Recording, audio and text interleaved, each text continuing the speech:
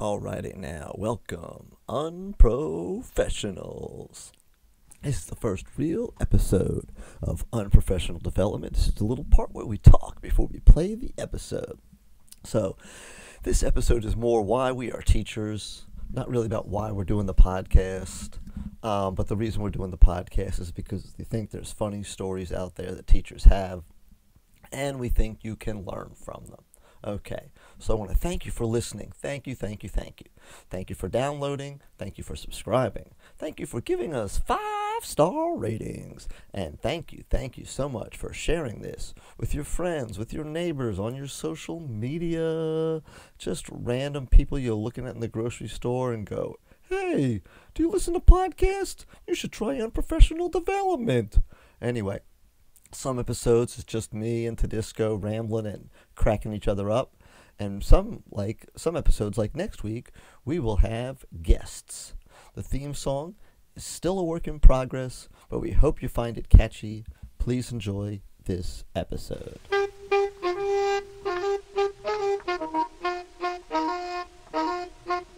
It's okay to be unprofessional. This is your teacher confessional. These are real stories, the teachers are real.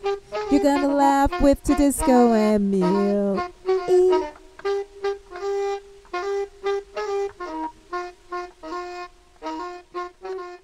Are we just going by Tedisco and Mealy, or do we call you like Disco Duck and me Meals on Wheels, or do we come up with funny nicknames, or what do you, did you have any thoughts on that?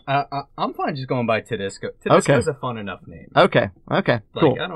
It doesn't need a lot of assistance. How about you, Mealy? Mealy works for me. In fact, at one point, because so many people just know me as Mealy, and lots of people who around school know who I am, but don't know that what my first name is, I actually discussed with my wife legally changing my name to just Mealy.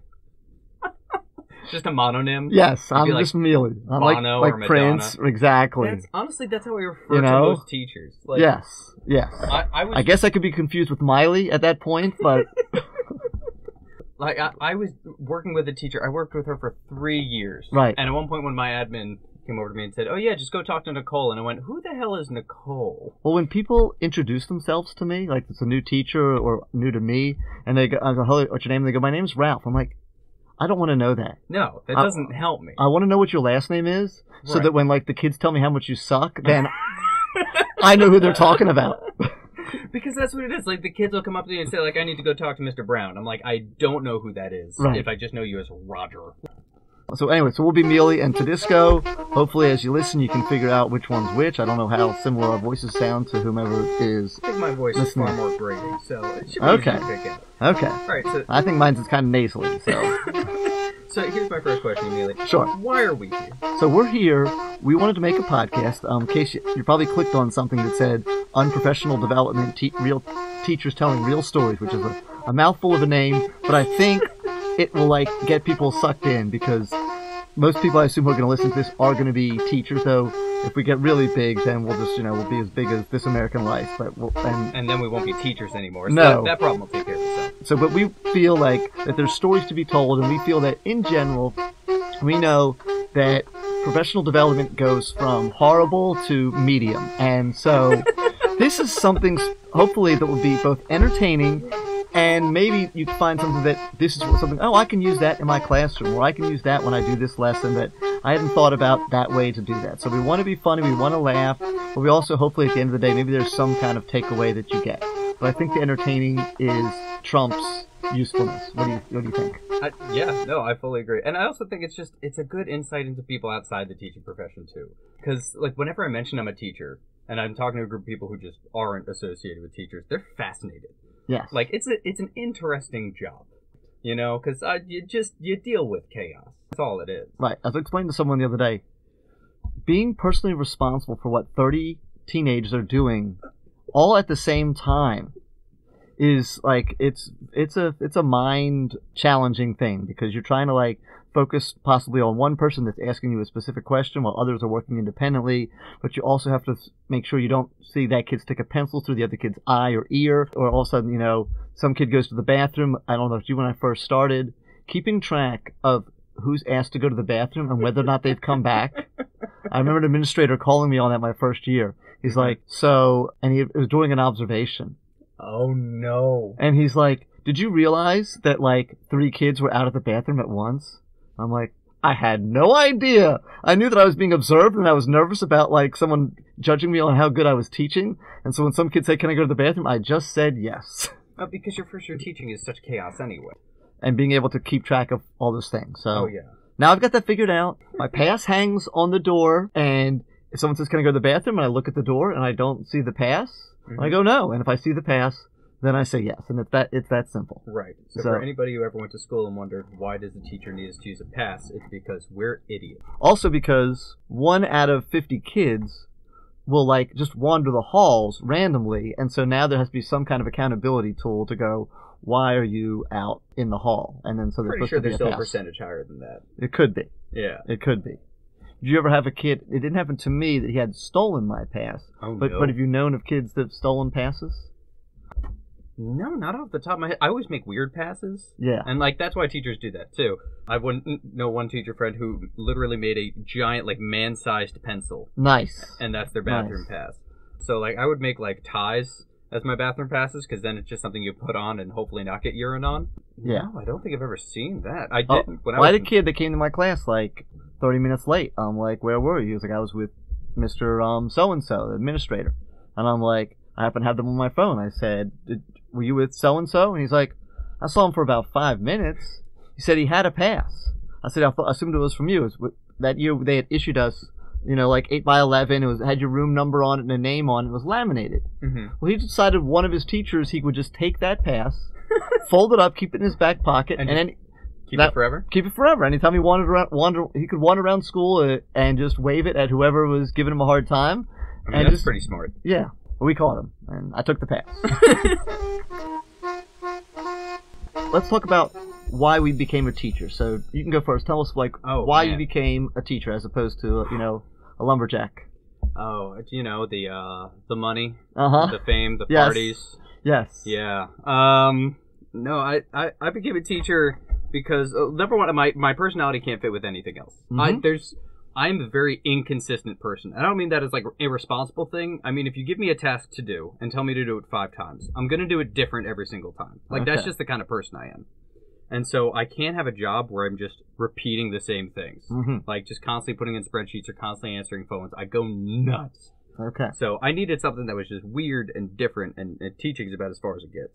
So how different is when you teach the same lesson to three blocks? Do you have one prep or multiple preps?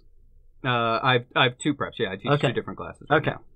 When you teach the same thing twice in one day, how much does that end up being different? Oh, it's very different almost every time. Yeah. So I'll keep like certain shades of it. It's like when a band covers a song. Like you get the same chorus, but the rest of it changes. Okay. Yeah. Like I can't keep it consistent, and then like I'll see the kids and see the reactions. And start to adjust things as I'm going along too, which makes me a better teacher and makes me worse at everything else. Right. Because if I need to tell the same thing to 3 different people and they all get a different story, that's just bad. That's how you ruin birthday party plans. As a person, we all have our stories that we tell, like maybe from childhood or something that happened recently, like some incident happened at the grocery store while you're on vacation, and you end up telling it to like 7 or 8 different friends. Right. Do you personally try and vary it each time you tell it when you do that? Or do you end up like hitting the same beats when you do that? So it grows and evolves. Yeah, I listen for the big laughs and then I just repeat those over and over again. But it's in my mind, it's almost like working out a set for stand-up. Okay. Not that I've ever done stand-up, but, it's that same sort of process of, I'm going to start here and then we're just going to see what happens. Okay. I'll embellish certain things. Which related to that, part of the reason I became a teacher, or it wasn't like a reason I became a teacher, but it was like a huge thing that I realized that really made it good for me, is having a captive audience. That if I want to just tell a story that I want to tell, well, guess what? You guys are going to sit here and hear what my kid did on the weekend or whatever it is. You know what I mean? I try to keep it like under 3 minutes, but I'm like, hey, let me tell you what happened when I was in blah, blah, blah, and I'm known, I think, for telling stories in my class. And I'm very tangential and not to like try and belittle ADD, but I don't think I'm full blown ADD, but I do like very easily something reminds me of something, and so I will like pause in the middle of something and just a word will set me off, and I'm like, let me tell you about like this that happened to me here, but then I'll try it back to that word that's relevant to what we're teaching. Oh, FYI, we mentioned this, but Tedisco teaches English and I teach math. So. Oh yes, very different subjects. All right, so I'm curious. Like I know what drew me to English. Like I love poetry. I love reading. I love exploring those themes with students and getting them to think more about their lives and write about their lives. So what drew you to math? Like that's an interesting topic to feel passionate about. Honestly, a big part of it is natural ability. Like I was always good at math. I just see how numbers work. I was always able to do well at math. It always just came naturally to me, and I liked it. I enjoyed like the puzzly aspect of it and trying to figure out how things work. So it was more like that, and also I guess kind of related, kind of how I became a teacher. I went to college the first time, and I was not mature enough for college, and I flunked out. I don't know if I've shared that with you. Or what? Not. Yes, I was. No. I was. You get a letter, and this just in. If you've never gotten this letter, because there's always political correctness, even back in 1989. Okay, it said, that's a good year. William Thomas Mealy, you have been academically dismissed from Indiana University of Pennsylvania, a school in Western Pennsylvania. So I was academically dismissed because basically I just didn't go to class. That's a good reason. I would stay up late at night, not always like, oh, were you partying? I'm like, did I go to parties? Yes. But sometimes I was just watching TV and I didn't feel like going to class. And then after you haven't been to class like 5 times, it's very humiliating to go back. Because you're going to have to see this professor and you can have no real good explanation for why you've not been there for 2 or 3 weeks. No. So you just don't go. And then now it's been 4 weeks and now it's even harder to go back and it snowballs and then you get a letter that says you're academically dismissed. Oh so years later, I had a neighbor. Your students must love that story. Yeah, I don't tell. I didn't feel comfortable telling it when I first started teaching, but this is my 9th year. I feel a little bit better about teaching it because it is relevant, and I think for kids that are struggling, it's okay to fail, it's okay to mess up, and there's second and third and fourth chances for everybody. So feel free. That kids fail out of college. Yes. All right. So what did you do then? So I did lots of different things. I had a lot of dead end jobs. I was a telemarketer. I worked in. This dead end. Well, there's not a lot of money being made in telemarketing. Oh, okay. I also, years ago, for those of you that are older, and maybe there's still people doing this, I don't know, a survey taker in the malls for market research. Oh. So I held a clipboard and would just, I called it asking stupid people stupid questions, so I would, Those are 2 brutal jobs. What do you think about these socks? So then eventually, and there are 4 different kinds of socks. Well, these are slightly softer. I don't know. Okay, cool. Here's $5. Appreciate you helping us out. So then eventually I became a bugman. At some point we might get into that. And then I was in heating and air for 10 years, making ductwork, stuff like that. So the bugman, I've killed literally millions of roaches. I've been in every unit of public housing in Charlotte, North Carolina, and quite a few other cities, Charleston, Kinston, North Carolina. So, yes. But killing bugs is a lot of fun. It's really, really cool. This is obviously not a visual thing, but there's a really nice thing where you have this little skinny straw, and it sticks up behind a cabinet, and literally you can make it rain roaches down onto the counter, the roaches that you wouldn't see. So I've seen, roach waterfalls before where they were just pouring off the cabinets. I'm going to take a quick break so I can go vomit forever. Anyway, so I had a neighbor that was, she had going back to school. Okay, I don't know what her whole story was, but she was going back to school. And so she was at the local community college, and she had some homework to do, and we were friendly. And so she came over and said, I've got this homework, and what can you help me with it? And I looked at it, and I just there were some examples in the textbook or whatever, and I started explaining it to her, and she got it. And I call this, and I do share this with my kids, and it's probably not the best thing to share. So that aha moment, when kids get that aha moment and that light bulb goes on, I call that teacher crack. But seriously, that's the greatest feeling in the world. It is. And it lasts about 2 minutes and you need another hit. The greatest sound on the planet is just hearing a bunch of kids go, oh, I get it. That's what it is. That's why we do it. But like I said, how long does that feeling last? Not long. Right. So you got to get another one, right? So I call that teacher crack. But anyway, but she got it. And then these words, and they still, and it's been 15, 20 years since it's happened. Well, more than that, I guess. So she said to me, you explain that better than my teacher. And then so inside me I'm like, maybe I should become a teacher, you know? And now, true story, my dad taught for 38 years. My mom was an elementary school teacher for a couple of years before she got married, because back then you just like had babies and were a housewife. My cousin is a teacher. My brother is kind of a teacher. He teaches phys ed. I don't know if that counts or not. That counts. And my grandmother, on my mom's side, was a teacher, and I have a cousin who is a teacher, and she actually married someone who was a teacher as well. So that's so strange to there's me. lots of teachers in my blood. There's no teachers in my family. My sister was a teacher for a little bit, and then decided she wanted what's it called? Money. Yes. Yeah. Sorry, I forgot what the word was. I'm just so distant from it. Everybody else in my family, most of them are medical, but that's interesting. Yes. And then, and this is not a Christian podcast, but I got born again. I went to a conference. There was a huge mega church pastor named Bishop T.D. Jakes. You may or may not have heard of him. He's in Texas. He's got a giant church. Deion Sanders goes to his church, and Emmett Smith, and a lot of Cowboys because he's in Dallas, and other famous people. Sports ball people. They are sports ball people. Cool. And anyway, so he had this conference, and there was this guy who was a motivational speaker who was at the conference.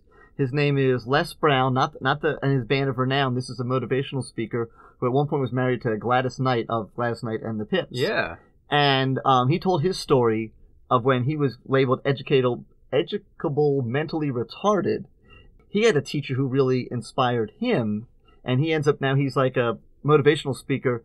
Like he charges like Coca-Cola. This is years ago when he was saying this. He's like he charged like Coca-Cola like $100K just to like speak to like them for like 1 hour.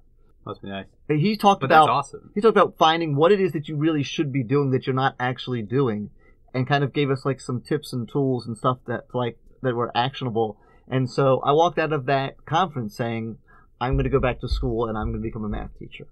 Now, it literally took me about 10 more years to do it because I nickel and dime my way, and I got married along the way and had kids along the way. And then like online education finally was just starting to come into being, and I did do some research to find a school where I could do it, so I could go at school online at night. Were you still doing the pest stuff while you were? At that point, I was in heating. Oh, you were doing the HVAC? I was doing the HVAC stuff. Yeah. Yes. And not telling them, because if you told them that you were studying something outside of HVAC, there was a decent chance that they would like say, well, he's not going to be here that long, so we'll fire you. So I could never tell anyone that I was working with. Oh, wow. You know, like who I was like friends with. You know what I mean? You Your work still for like 5 years. Life of being Right. HVAC by day, math teacher by night. Yeah. So that's kind of, so then I finished my degree and all that. Actually, this is barely interesting, but the recession helped me. This is interesting. Because due to the recession, I got laid off. So, yay! But the cool thing was, Congress kept on extending unemployment. I was about to say, yeah, then you get unemployment for that. So I got unemployment. So my wife took, she had been working part-time because we were raising kids, so she went back to work full-time to kind of be like the good wife and help me do this. So so they kept on extending unemployment, because when I was going back to school at night, I'm like, how am I going to pay a mortgage, have a kid, and do student teaching, which is basically 4 months of you can't do anything else but student teach when you're student teaching. Oh yeah, no. So I was able to 12-hour days for me. Right, I was able to collect unemployment while I was student teaching and complete my degree. Awesome. So then I ended up then getting a job teaching. The recession didn't help me. I graduated. Oh geez, what year did I graduate? I graduated in the year, it was 2000, 2010. I don't remember. Yeah, I think it was 2010 that I graduated college, because then but that was like right in the recession. And so I'm from New York. Up in New York, they kept like closing and consolidating schools. Yes. And so no teaching jobs. Definitely not for inexperienced English teachers. Right. Yeah. Of which there's like a lot of people seem to know English in Right. America. Not a whole lot of demand. Yes. So I even like knew a couple principals at like big districts, and they're like, we can get you sub work. Nice. And that was it. Wow. So is that what brought you down to North Kakalaki? We call it North Kakalaki down here. I call it Crackalacka. Do you? North Crackalacka. Yeah. Okay. Yeah, I had a friend. And I'll tell a North Kakalaki story after you get done yours, okay? All right. I had a friend who, her parents like had a home down here, and so she'd come on vacation when she was young, and she was also a teacher, so she wound up coming down here to teach, and we went to college together. So she said, "Why don't you come on down? You can, save me." And it was her and her husband, and She's like, yeah, you can crash on our couch till you find a place, and if you find a job. And I had 2 interviews here. I was absolutely laughed out of the first one. Nice. It was bad. And then the second one, I actually knew what to do, and I got hired on the spot. Yeah. By the way, this just in. Interviewing, good interviewer, good teacher, there's a teeny tiny correlation there. Oh my goodness. Because you can come in, you can speak jargon and say all these things, and then you are just a hot mess of garbage in the classroom. Right. But you might be, like, not the most professional, polished person when you are in the interview, but in the classroom, you have that connection with those kids, you have that passion about your subject, and you, like, kids are learning in your classroom. Good point, because there's a big difference. In an interview, it's about being able to talk to professional adults. The totally opposite skill is being able to talk to a bunch of kids. So, you, like, what you do in the interview is not at all what you do. All right. So the North Kakalaki story? North Kakalaki, and so then I think we got to take a break. So moved down here, heard North Kakalaki, thought that was hysterical. And South Kakalaki, so I'm like, oh, okay, that's what we call it down here. I go up north, and I have a cousin. She's got a young son. And so I'm talking to him, you know, and he's like, oh, where do you live, you know? I'm cousin Billy to him, okay? Where do you live, cousin Billy? I said, oh, I live in North Kakalaki. So elementary school teachers, you know this. Do you know about the Flat Stanley project that they give elementary school teachers? I know Flat Stanley. Flat Stanley. So Flat Stanley is a book, and Flat Stanley has like these adventures. Right. So very often, Flat Stanley is given to people to you give it to a relative that lives far away, and they take Flat Stanley and take pictures or bring them around the world, right? And then send it back to you yeah. and all that kind of stuff. So this kid, his name's Andrew. He's a grown up now. The teacher says, "So where's your farthest relative live?" Andrew, being second grader, says, "North Kakalaki." Which the teacher has no idea what that is. Because they're in Pennsylvania, and they've never heard of North Kakalaki. It's an impressive level of teacher when you can embarrass a student from hundreds of miles away. My cousin gets an email or phone call from the parent, from the teacher saying, Andrew says his furthest relative lives in North Kakalaki. Can you help me out with this? Why? So it's always good to tell kids, like, wrong things, okay? Yes, I give them wrong information all the time. Yes, I love it. I say, kids, please go get a calculator.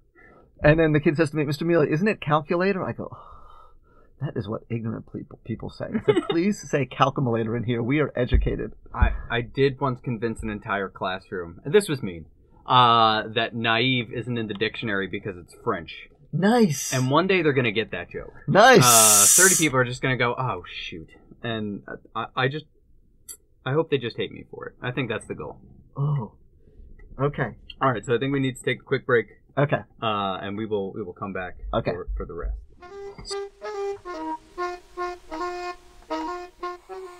Okay, when we stopped recording, we thought we were going to take a break and had more stuff to get to, and we decided that what we gotten was enough of an episode.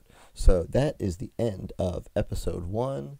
Thanks again for listening. Thanks again for downloading. Thanks again for subscribing so you can hear all of our funny episodes, and thank you again for giving us 5-star ratings, and thank you for sharing with everybody you meet.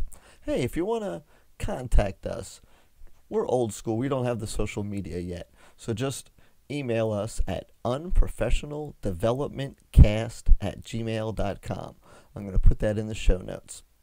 And tell us what you want or what you like, or if you know a teacher with funny stories that could be a guest, like our guest next week that we're going to give you just a teeny tiny taste of. Thank you, and stay unprofessional.